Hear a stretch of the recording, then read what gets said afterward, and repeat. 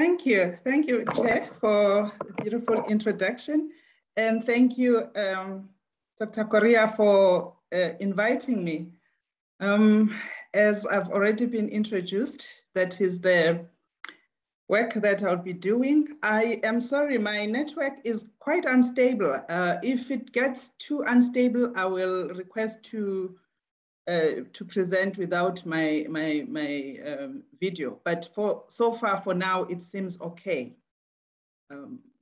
Let's just go there.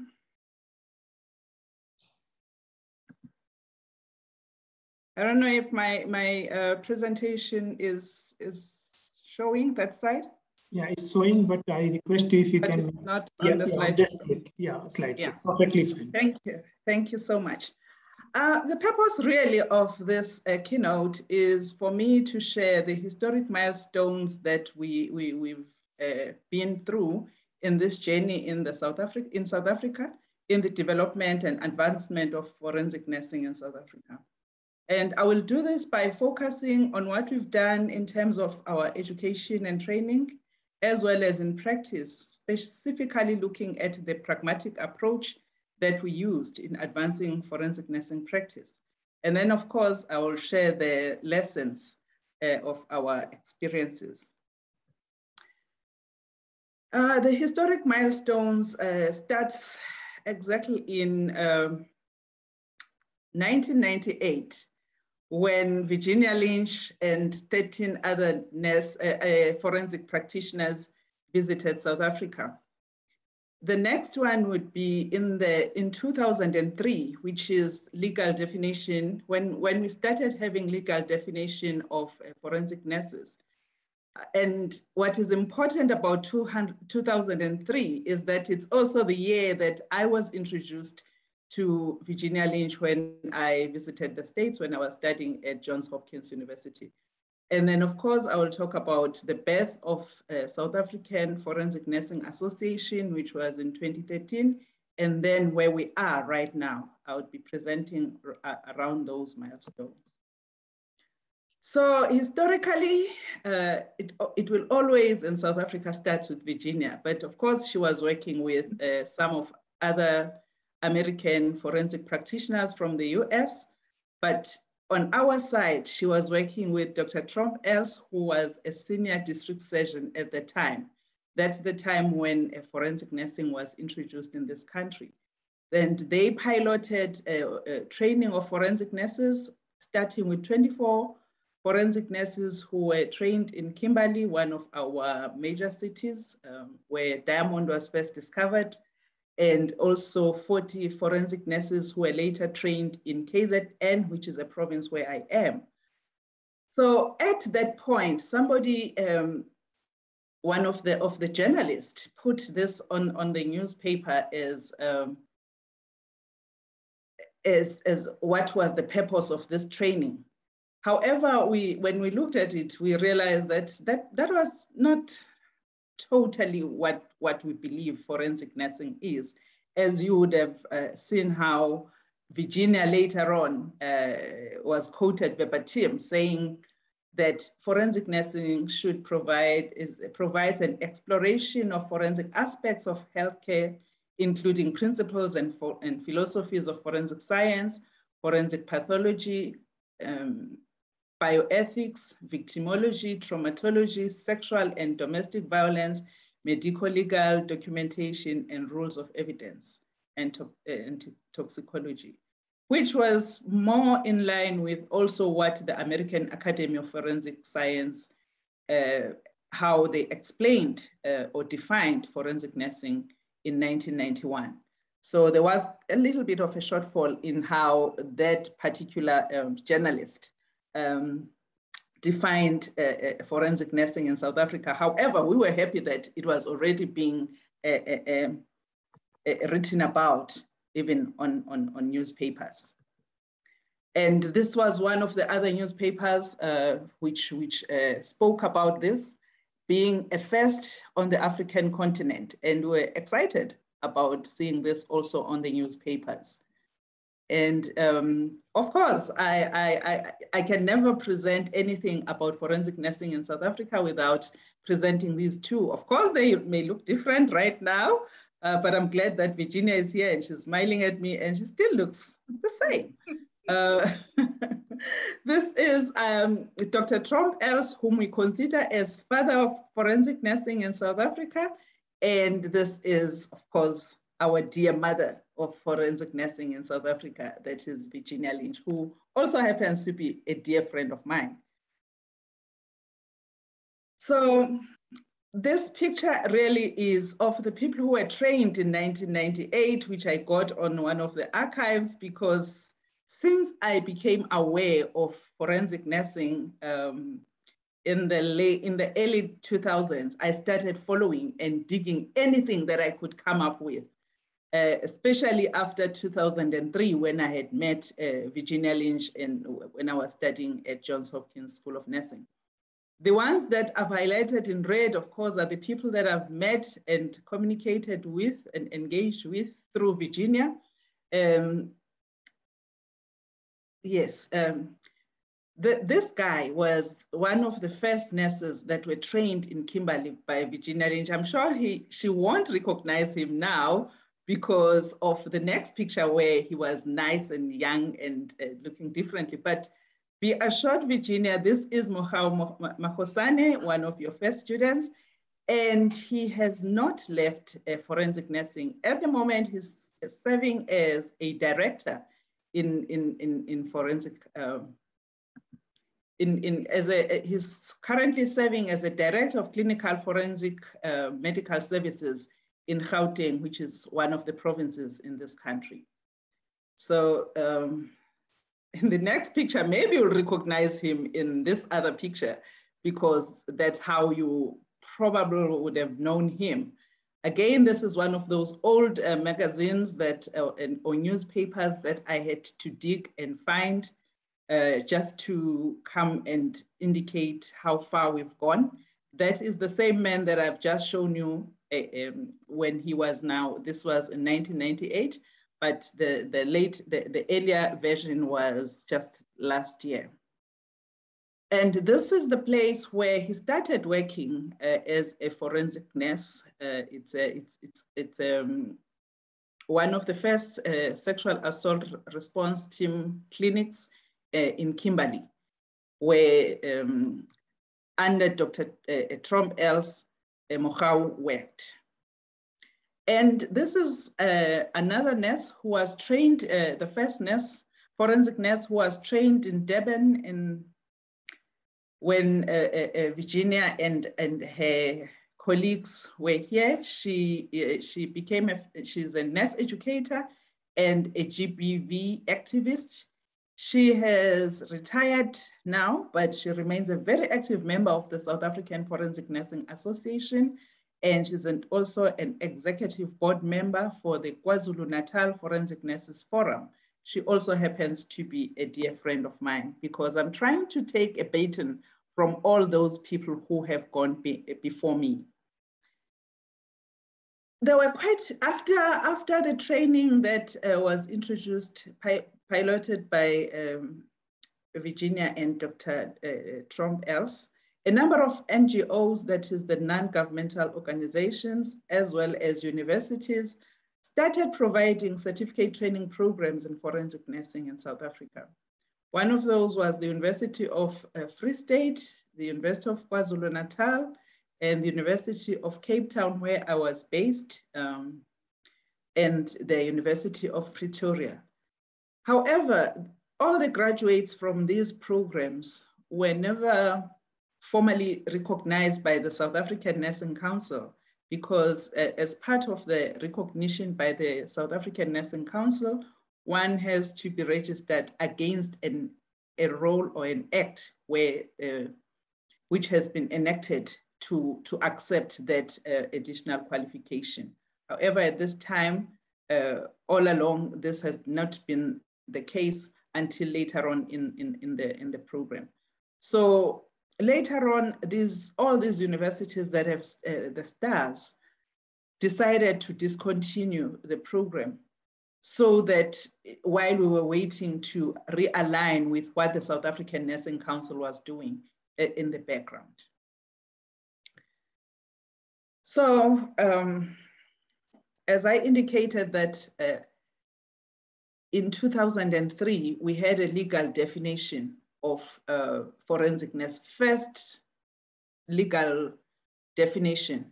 It is on the National Health Act of 61 of 2003, under the regulations regarding rendering of clinical forensic medicine services, which was later amended in 2012.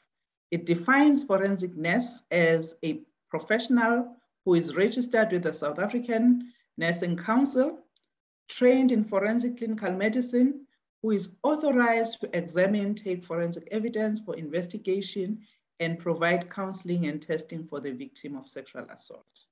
Again, slightly limiting, because it's only limiting it to victims of sexual assault.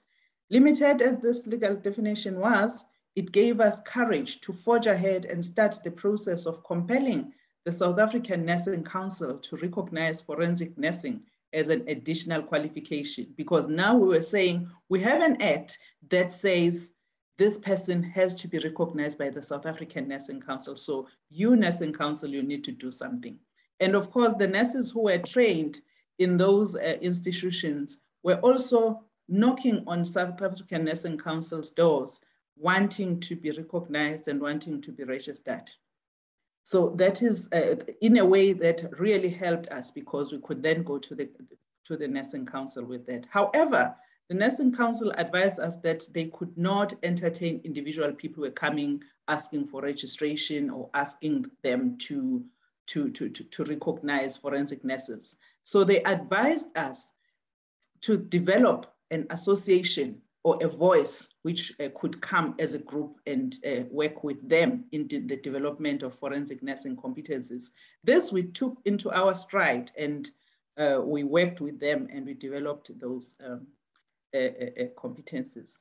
This is just where I'm sharing how since 2013, after that advice from the Nursing Council, we developed the South African Forensic Nursing Association, which became the voice of forensic nurses, irrespective of what level of training they have received and wherever they've received it, focusing on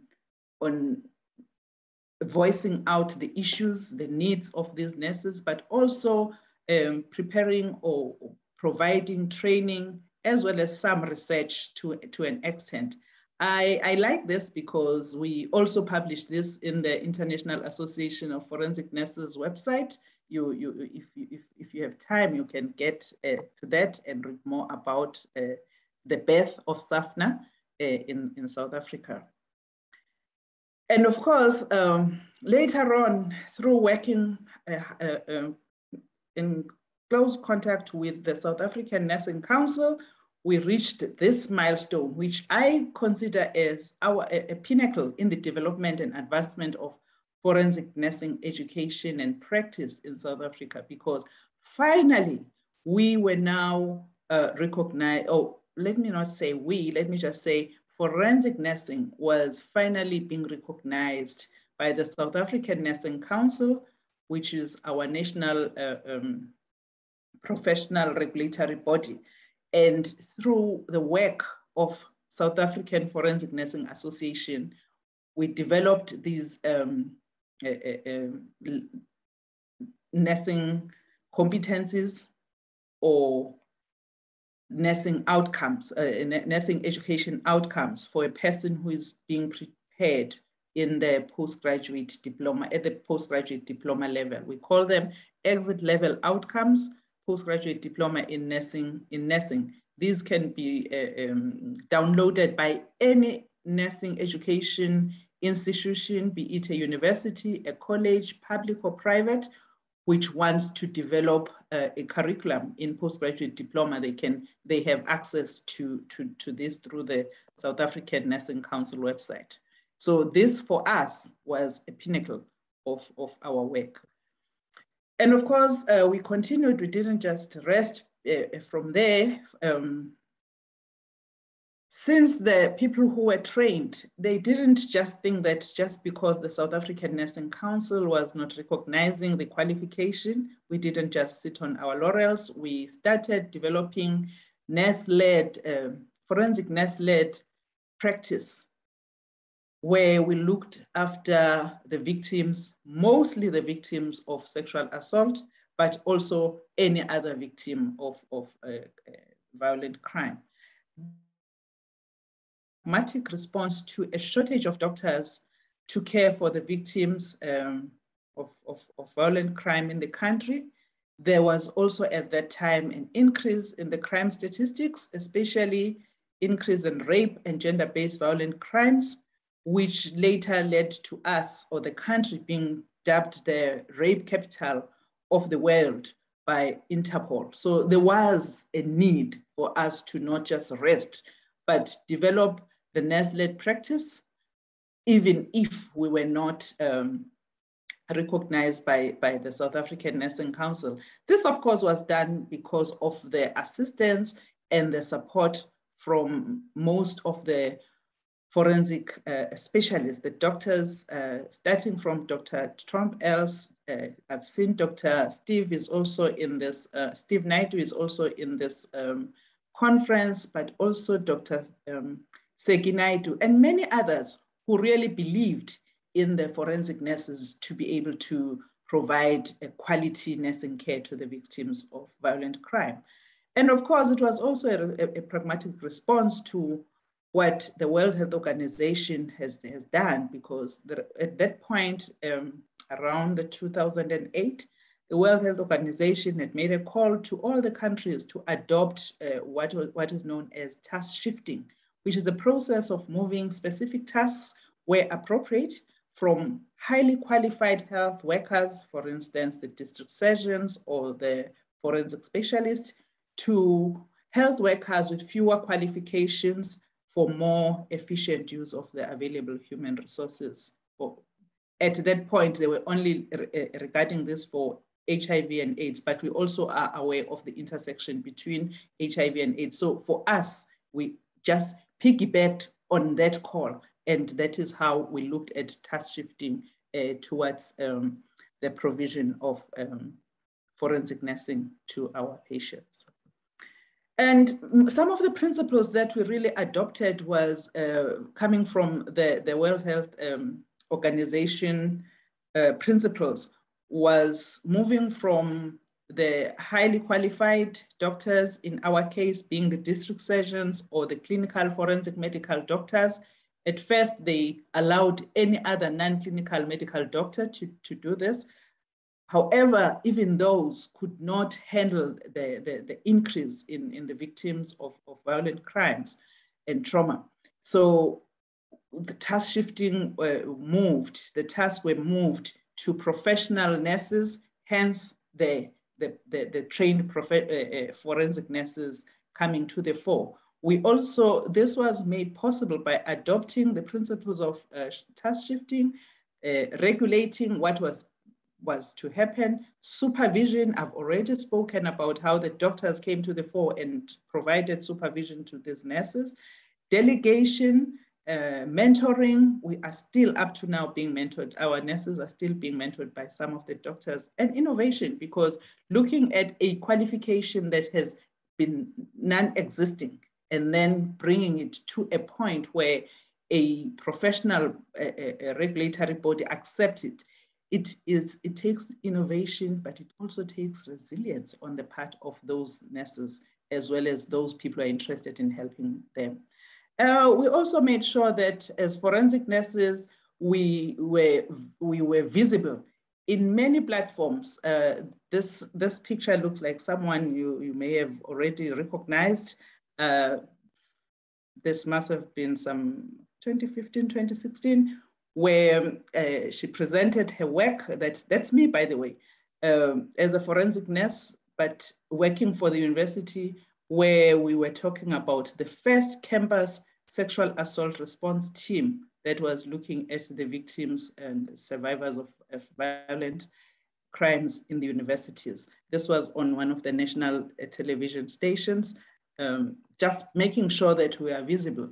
And we also have advanced forensic nursing education and training by becoming visible in all spheres here, and also developing scholars. Here, the guy that I've highlighted in red is one of my PhD students. He had to present with other people who are doctors mostly. And his work is he's looking at the medical education. He's looking at clinical forensic nursing, particularly in the care of male victims, boys and men. So those are the things that we've just been trying to make sure that our voice, our faces, everything is known out there, that forensic nurses are there in this country and they need to be utilized at all levels. He is doing PhD, so he can also be utilized at higher education level. So our lessons really has been that developing and advancing forensic nursing science and practice is a long and tedious journey, but it can be done. We've already seen how it was done in India, but we are just reinforcing that it can be done if we all care about the quality nursing care for the victims and survivors of violent crimes and traumatic accidents, if we care about the development of generations of forensic nurses and scholars globally. So as long as we still have people like Virginia Lynch in our midst and in our countries, we can all stand up and be counted in the development and advancement of forensic nursing science in our individual countries. As part of conclusion, I just want to quote this adapted quotation from somewhere else. I think it's Isaac Newton, who said, so I've adapted it. So I'm saying that if I, Sinegugu Duma, have seen further than others in advancing forensic nursing practice in South Africa, it is because I've been standing upon the shoulders of these two giants. You too can do it. I thank you.